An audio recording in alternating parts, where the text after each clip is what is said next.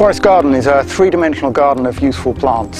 So there's trees, shrubs, ground cover plants, perennial plants, all designed to maximise beneficial interactions and minimise competition, designed to be sustainable in the long term by having plants that feed other plants, by having plants for bees to sustain a pollinating population, sustainable from other ways too, because most of the plants are perennial, trees or smaller plants, and so the soil is not dug most of the time. And not digging the soil is really important in terms of sustainability, because every time you dig the soil, a load of carbon goes into the air. This is looking quite good at the moment. This is Chinese dogwood, which is, as you can see, a fantastic, beautiful plant in flower, but actually has a very nice edible fruit, which follows later in the year. Apart from food, there are various other things you can grow, and I do in this forest garden. So I include medicinal plants, I include plants for dyeing, for basketry use, plants for fibres. There are of course a lot of bee plants. Sometimes plants are here specifically for bees. So you might look at a particular plant in this forest garden, and I won't necessarily harvest that plant myself. It might have a system function in terms of either feeding another plant, or it might be here specifically for bees because it flowers at a good time of year for bees, and so on. So there's plants for all sorts of different uses. I think forest gardens will have a role to play. There's an awful lot of interest at the moment in forest gardens. Of course, mainstream agriculture, of course, is completely dependent on oil, and what happens to oil will have a big effect. And of course, the oil price will almost certainly go up and up over the decades to come, because demand will exceed supply. In this country, particularly, farmers don't tend to know much about trees, and foresters don't know much about farming. And agroforestry, which is kind of in the middle of the two, therefore it seems quite difficult for people like farmers to access, because they're not comfortable with trees. So that's a potential problem that could slow down the implementation of more agroforestry based systems on farmland. But I think it needs to happen, and I think slowly it will happen. But I think it will take, unfortunately, I think it'll take a crisis or two, a serious crisis or two, to actually jolt the powers that be into actually, making it happen quicker.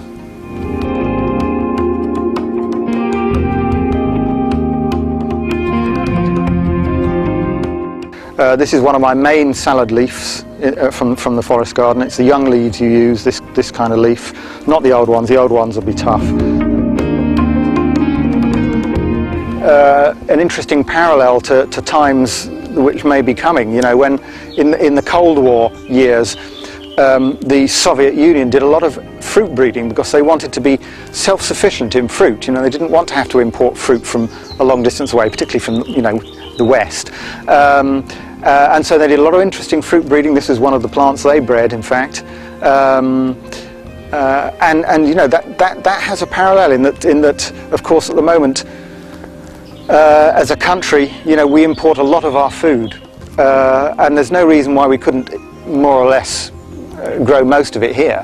And of course that's got to be sensible from a sustainability and resilience aspect. It's got to be sensible, although governments haven't got it yet.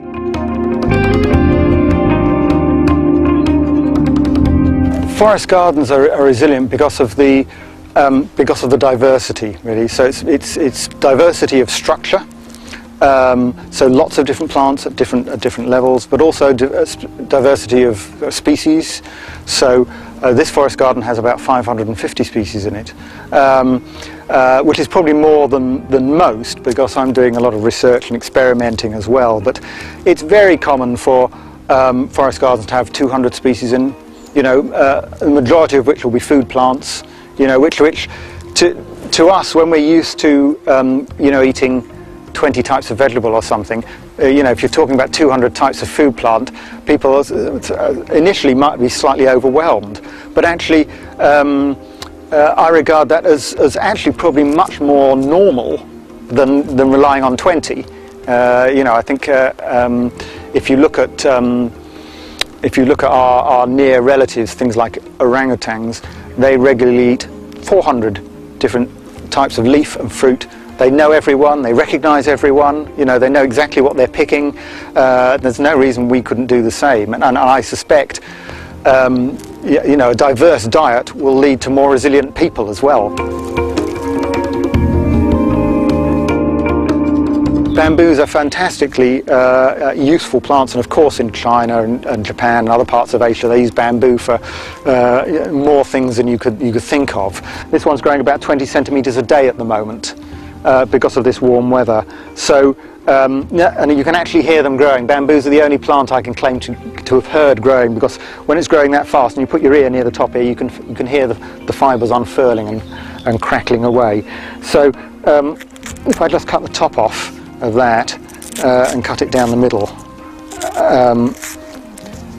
It's very interesting. Inside you'll see, you can see what are going to be the nodes, which are these bits on the bamboo cane. And everything inside that's white or light green is edible. So you peel off the outer leaves and then the inside bit is edible. You normally steam that. Just steam it for 5 or 10 minutes and then because they're normally bitter raw.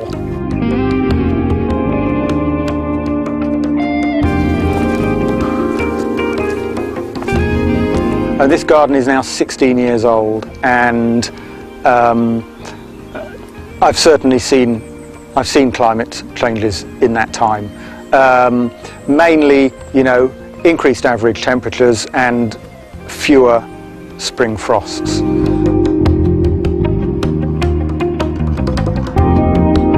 Dry springs is something that most farmers hate, because they've just sown all their spring crops, or horticulturists for that matter, you know, and dry weather is just what they don't want in spring. So that can be quite severe in terms of growing annual plants. So, you know, obviously if you're growing perennial plants, a dry spring is more or less irrelevant. You know, it won't have very much effect at all.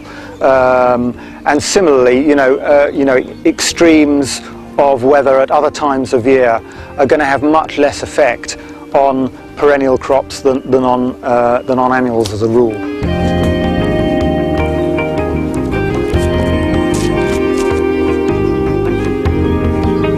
Fungi are probably the most important organisms of all in this forest garden, and of course most of the time we don't see them because they're under the soil surface.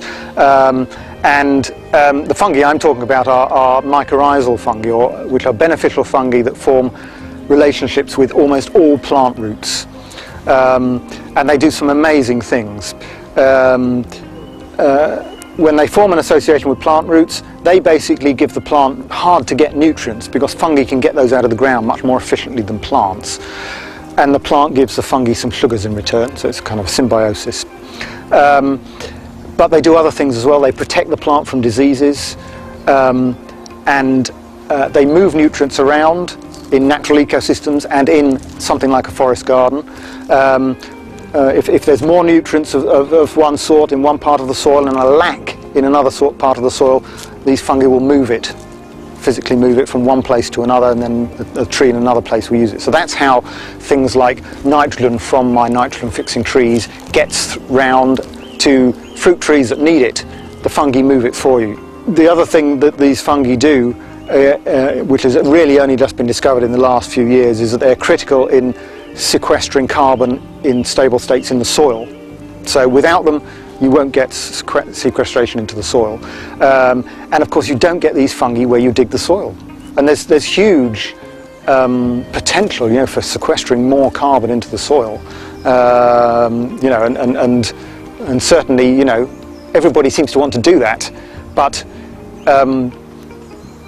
to do that you're going to have to move to a much more perennial system. This is poke root, which is quite a well-known American wild edible. You eat the shoots that come through, which tend to be at the beginning of June, so it's a kind of very late spring or crop really, and the shoots come through are really thick, like you can see here. You cook those and they are sort of earthy asparagus flavour to them, really, really substantial vegetable, but poisonous when it's raw. so you have to cook it. But there's lots of plants, that we eat that are poisonous in one state or another. And I always think if potatoes were discovered now, they probably wouldn't be allowed in this country because, green potatoes are quite poisonous. My estimate is that you could certainly feed 4 or 5 people off an acre of forest garden. I use a lot of aromatic plants down in my perennial layers, so a lot of different sorts of mint, for example, and lemon balm and oregano and other herbs. Some of which, of course, is harvested, but it's doing some useful functions. It has some useful functions even if you don't harvest it down in this layer, because they're rich in essential oils, mints and other aromatic plants, and those essential oils are antibacterial and antifungal. So having those in the understory layers should have a protective effect, for other plants in terms of reducing bacterial diseases and fungal diseases. The medlar is a fantastic fruit tree, which a lot of people don't know. But you can see the young fruits here. These grow to about 3–3.5 centimetres diameter and ripen on the tree in warm summers. Otherwise you pick them at the first frost and take them indoors, and then they ripen, and with a sort of very sweet sort of date baked apple type flavour to them. Really nice edible fruit. And also, again, very low maintenance. It doesn't have any pests or diseases. It just looks after itself. Monoculture crops have been dominating, all agricultural research for hundreds of years, and even now, mainstream agricultural scientists, they don't like looking at more than one crop in one place. It makes things very complicated for them.